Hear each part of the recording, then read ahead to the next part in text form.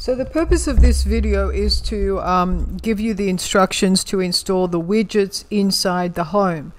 And I will also just describe briefly what also has to occur to make this happen. Now, these are all the components that came with the screen logic.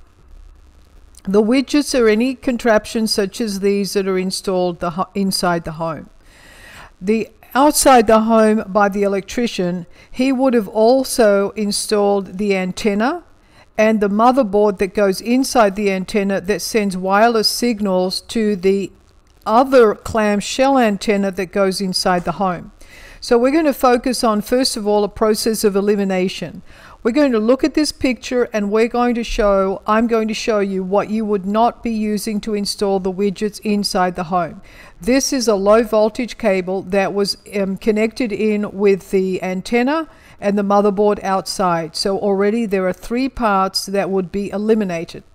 That leaves us with the protocol adapter, with the connections between the protocol adapter and the clamshell, and a couple of cables that you need to use. So let's just go into what you should assemble first. You should actually assemble the 2 objects here, that is the protocol adapter and also the clamshell antenna. So just a moment.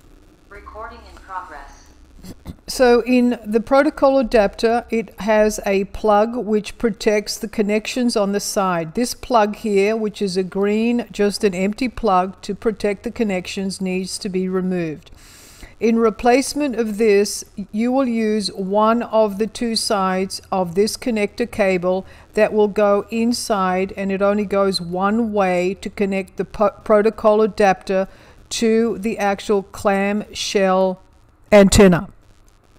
The other side of this adapter goes into the clamshell antenna, and this black electricity cord goes into, I believe from memory, either it's going to go into the protocol adapter and it goes into the actual power outlet.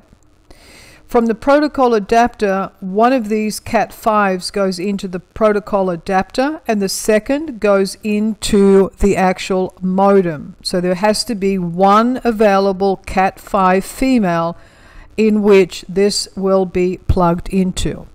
Now let's go to see something else here. Let me take a look here and see what screen are we on. Take a look. Are we on screen 3? Okay, that's very good. Now let's take a look at this video and let's take a close-up look of what's going on here. So there's, for example, you can see that these 2 units are plugged into each other.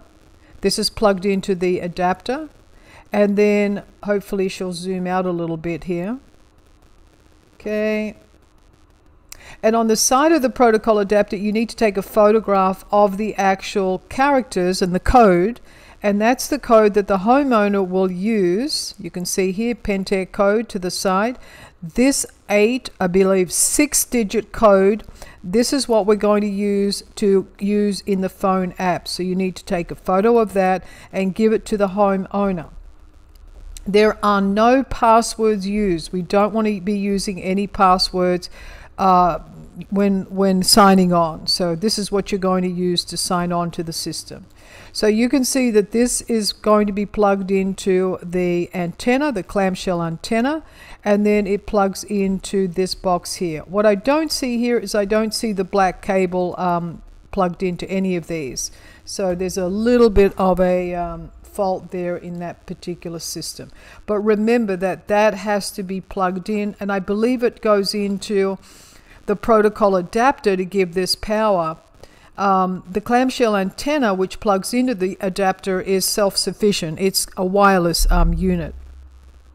So once you get the number off the box, then the next thing you need to do is go out to the pool pump and make sure you go through the settings to make sure that the pump is actually external controlled to the control panel. So that means it's going to take the system off the pump computer and put it on the computer panel at the pool equipment. So that's it. Plug everything in, turn things on, make sure that when you look at the side of the protocol adapter, it's got a red light. A red solid light will mean that the unit is on.